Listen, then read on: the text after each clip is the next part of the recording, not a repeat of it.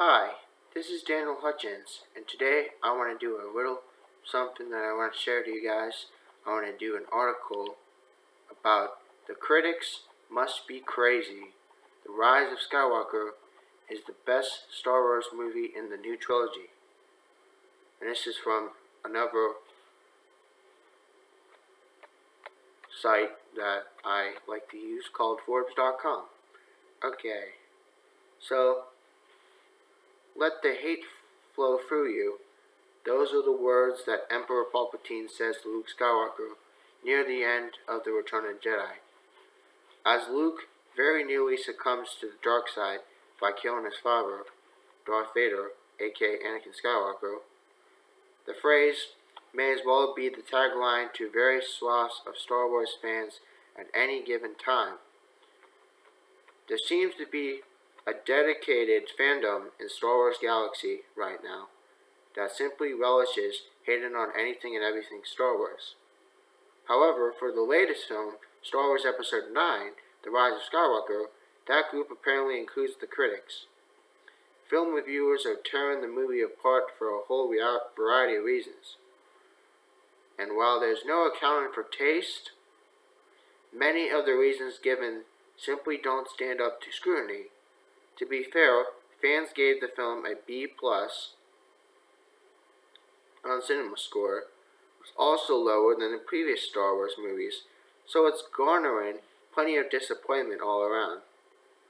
The Rise of Skywalker is not a perfect film, but it is not a 57% run on Rotten Tomatoes either. I enjoyed it a lot, even though I have my own complaints, which I'll get to in a separate review. Okay, so the critics must be crazy. It feels like only yesterday I was writing a similar piece about Netflix's The Witcher. In fact, it was like 3 days ago. Critics panned that show as well, a bite for different reasons. Now that I've seen episode 9, I can wade into this debate as well. Why do critics hate Rise of Skywalker so much? What is it about the film? A film I found emotionally powerful and incredibly thrilling all at once that rubs reviewers so terribly wrong. Well, a few key ideas keep floating to the top as you peruse their reviews. These seem to be A, too much fan service, B, too much nostalgia, C, that the film is too much of a retread of old ideas, and D, that the film somehow goes back on what Rian Johnson did in The Last Jedi. That last one is the most interesting to me, though we'll examine all four. Many critics who loved The Last Jedi, it was critical despite some of its glaring flaws, and currently it has a 91% on Rotten Tomatoes, seem to despise from The Rise of Skywalker, because they believe it ruins what Johnson started. Much like many fans hate The Last Jedi because it feels like it put a twist on so much of what J.J. Abrams started in The Force Awakens. But as a side note, I think all three films can work together as a cohesive whole, but it's certainly apparent that things would have been smoother and more coherent had the new trilogy's creators come up with a 3-movie plot from the get-go, and everyone had been on board with the major details. Alas, for reasons we shall never understand, this was not the case. Still, Abrams did a terrific job, not only at tying the new trilogy together and landing a satisfying ending, he managed to weave together themes and events from the entire 9-film series. This was no simple task, and there was no way every Star Wars fan and critic would be pleased in the end, but Abrams pulled off something remarkable here, and he did it without ruining the legacy of The Last Jedi, despite many fans and critics alike thinking otherwise. These are the odd bedfellows detractors of The Last Jedi are gleeful over Rise because they see it as a renunciation of Johnson's Star Wars. critics who love The Last Jedi seem to think the same thing. I like many things about The Last Jedi and soured on many others since I first saw it, but I think Abrams did a really good job at both giving the fans more of what they wanted and respecting what The Last Jedi did to change the Star Wars universe. The Last Jedi set up Rey's dark past perfectly, showing how drawn she was to the dark side while training with Luke. And while it fumbled the entire space chase sequence and Casino Planet, all the Luke, Rey, and Kylo Ren stuff was on point, and it fits perfectly with the final reveal of her true identity and the way everything plays out with Kylo Ren and Palpatine.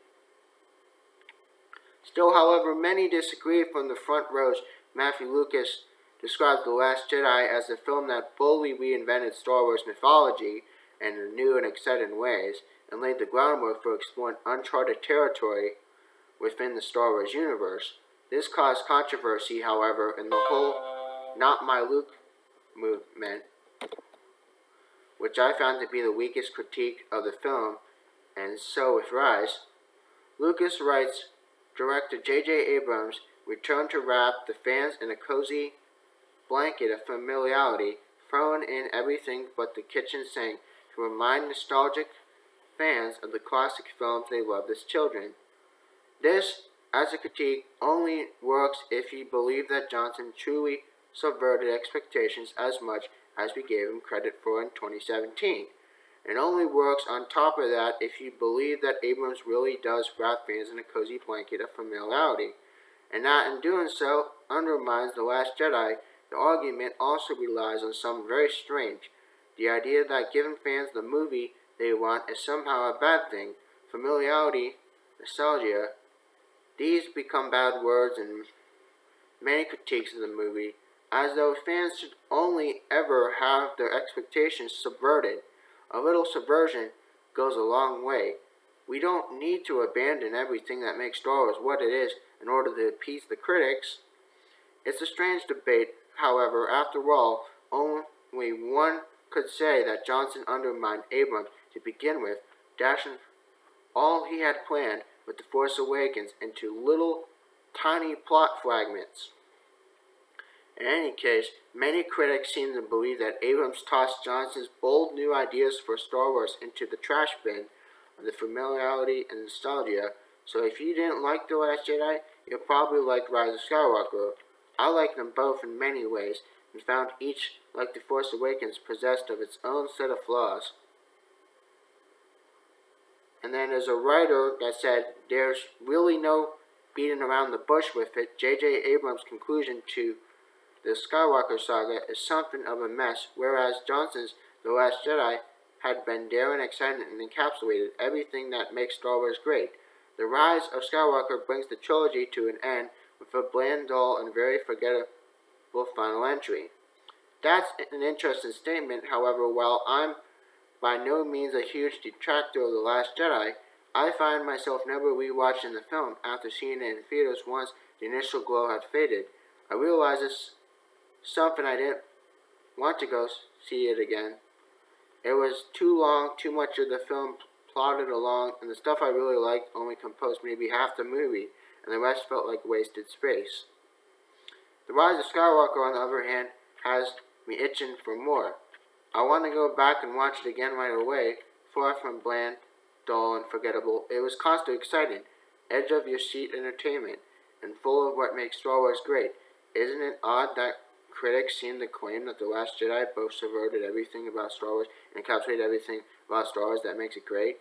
If familiarity and nostalgia are bad, what exactly does make Star Wars Star Wars? I would argue that Star Wars has always been about repeating forms. Anyone who complains that there are too many similarities between the new films and the original trilogy must have missed how this same storytelling device was used in the prequel trilogies. When critics argue that Rise is beholden to the past or not risky enough, they're asking for something that would defy everything about Star Wars up to this point. There are parallels in Rise to both Revenge of the Sith and Return of the Jedi. the films that ended the first two trilogies. But rather than simply mirror those films, these parallels tie them together in really exciting ways. Spoilers below.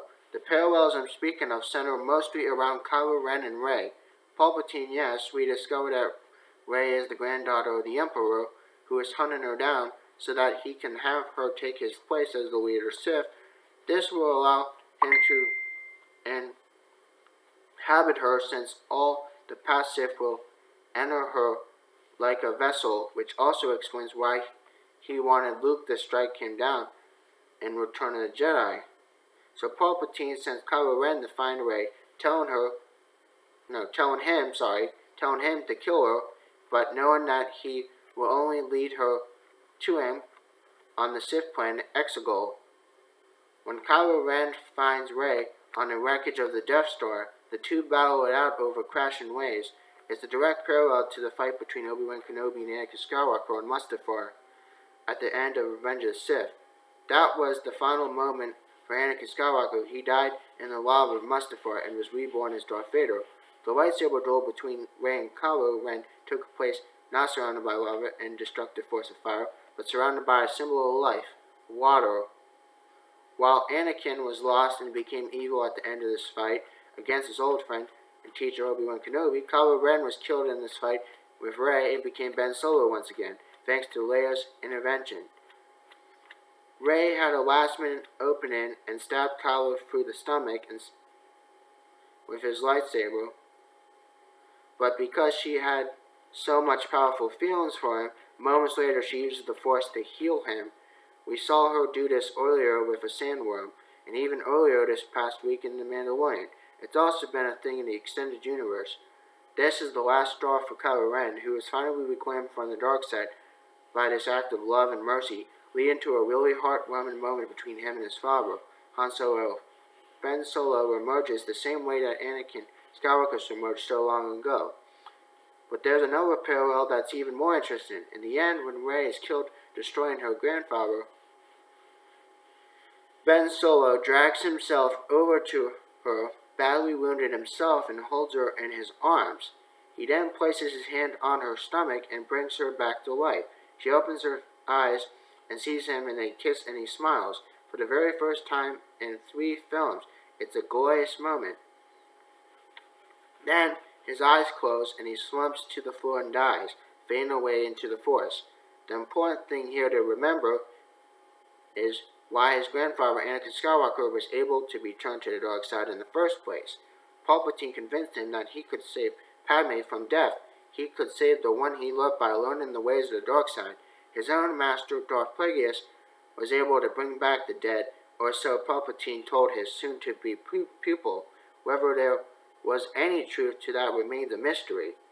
But Ben Solo was able to do what his grandfather was not: bring back the one he loved from death, given all his life force to save hers.